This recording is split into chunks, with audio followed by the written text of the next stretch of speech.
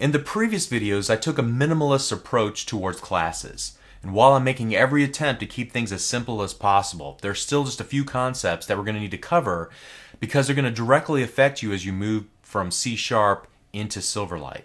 So first of all, within the .NET Framework base class library, all the classes are organized into namespaces. Think of a namespace as a last name for classes. So my first name is Bob, and there are literally hundreds if not thousands of Bobs in the town in which I live.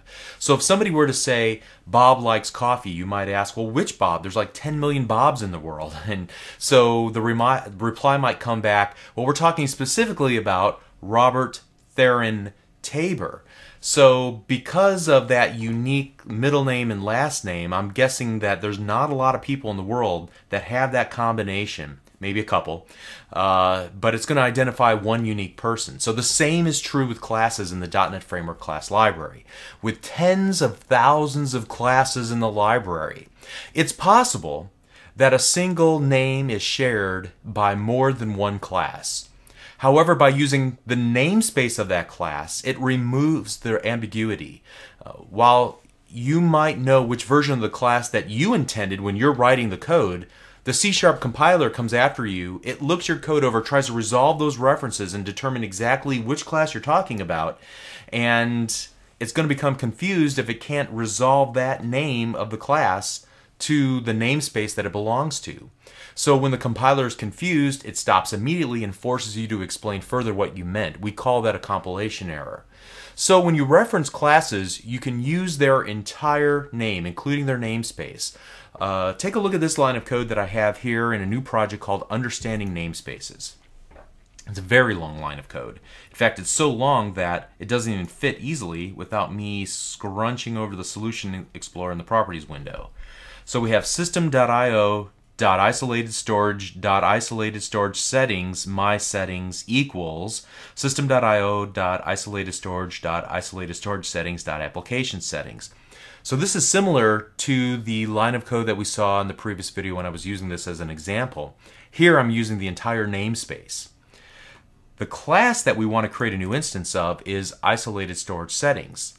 Everything before that are the namespaces, and you can see that they're embedded. The system namespace has an IO namespace child, which has a isolated storage child namespace, which owns the isolated storage settings.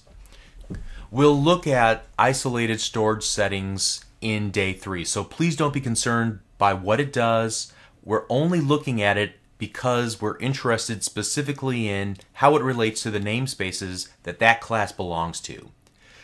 So starting out, we have system. It's a top-level namespace. In fact, many of the namespaces and classes in the .NET Framework class library belong to system.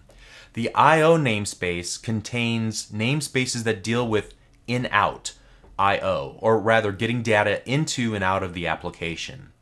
The isolated storage namespace further separates out those classes that deal with isolated storage, which, as you'll learn on day 3, allows you to save data to the phone's flash memory. Then the isolated storage settings is the actual class name that we're trying to create an instance of. Now you might be thinking, wow, that's one really long line of code, or how in the world am I supposed to memorize all that? Well, most developers rely on using statements to shorten the amount of code that they have to write. A using statement provides access to all the namespaces and classes that belong to it so that you don't have to type all of that out. You're telling the compiler, hey, I'm using these namespaces, so before you complain, go check the namespaces first to ensure that the class that I'm referencing in my code belongs to one of them. If you don't see the class in one of those namespaces, then go ahead and complain and I'll fix the problem. So if we scroll to the very top of this mainpage.xaml.cs file, we've ignored this section of code from lines 1 through 12. Here are a series of using statements. Let me scroll over to the left. Notice the using statements that are added by default whenever you create a new XAML page. The new XAML page template adds these as a convenience so that you don't have to add them yourself. These are the best of the .NET Framework class library when working with XAML documents. So that's why Microsoft gives them to you automatically by default. Some of these are used immediately, some of them not used immediately, and you'll need to add others to this list. I'll show you how to do that in just a moment. You can remove using statements that you know you won't need, and you can add new ones to the list. There's no reason to remove them as far as the compiler is concerned. It'll compile the code the same regardless of whether or not there are extra using statements. Unused using statements are removed by or ignored by the compiler. Some developers prefer to keep this list nice and tidy so that they know when they're looking at the code exactly what's going on. So removing unused statements helps them comprehend the code a little bit better. You can decide if that's something that you prefer to do once you get a little bit more experience under your belt. Let's comment out, then recreate this long line of code that we wrote here. This time what I'm going to do is start typing the class name. Now, from experience, I may happen to know that I want to work with the isolated storage settings class in the framework class library. I may not remember which namespace it belongs to. So how am I going to solve that problem? We did this once already.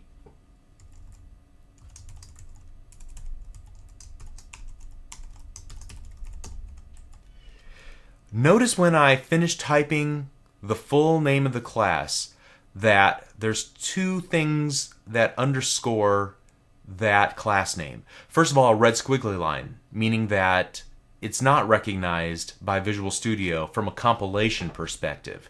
But then off to the very left-hand side, there is a blue underscore, which tells me that it has found a class by this name in one or more namespaces. So what I'll do now is hold down the Control key on my keyboard and then hit the dot or the period key on my keyboard to open up a special little helper window that will allow me to automatically insert that using system.io.isolated storage namespace into the list of using statements at the very top of my code file. So I'm going to hit the return or the enter key on my keyboard with that little using statement highlighted in the window, and when I do that, notice first of all that isolated storage settings changes its color from black to an aqua blue color, which indicates that we're working with a class name. We talked about color syntax highlighting or coloring in one of the previous videos, letting us know sort of the parts of speech, the nouns versus the verbs, to extend that analogy, the classes versus the operators versus namespaces, and so on. If I scroll up to the top, you'll see that we've added a new using statement in line 13.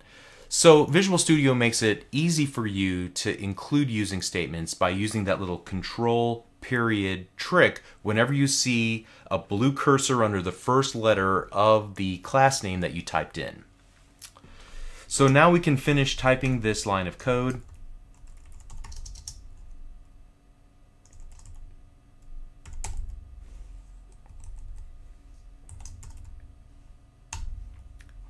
And as you can see, it's almost cut in half because we didn't have to deal with the namespaces. Okay, one last tip. Let's suppose that you're stuck and you need to search Bing to find the MSDN help article that gives you a nudge in the right direction like we talked about in the previous lesson. If you need to look for help on any given class name or method name, please add the entire namespace. Otherwise, you might be looking at the help for a version of the class that belongs to a whole other namespace. You might be getting pointed in the wrong direction as a result. Alright, so hopefully that's everything you need to know for now about namespaces, at least for the moment. Before we close this discussion of namespaces, let me point out three things. First, every class that you write, whether it's part of a XAML.cs file or a custom class, it'll be contained within a namespace. We've glossed over the namespace declaration in each file that we've been working with up until now, but it's always been there at the top level of the code that we write. See here in line 15 we have a namespace and then understanding namespaces. Where did this name come from? Well, you can see by default it's going to use the name of the project as the topmost, the default, the parent namespace. The default namespace will be the name of your project. For simple applications, you may never need to modify or add additional namespaces. As you begin to develop more complex applications, paying attention to namespaces will come in handy. Not a topic that I really want to talk about right now. We'll talk about that in some future video way down the road. Secondly, you can set the default namespace in the project properties if you really need to do that. While the technique is easy, the reason, again, why you would want to do this is more advanced. So for the sake of keeping this topic simple, I'll encourage you to revisit this idea after you're more experienced in software development. The third thing that I want to say in closing is that, likewise, you can create new namespaces for your own code. Again, the technique is very simple, but the reasons why you might choose to do this are rather advanced. Again, if you set out to build a large software application, organizing your code into namespaces, just like Microsoft did with the .NET Framework Class Library, it'll become more important and apparent to you why you need to do that. So let's just table that discussion for some future day. But hopefully that's all you need to know about namespaces. We'll see you in the next lesson. Thank you.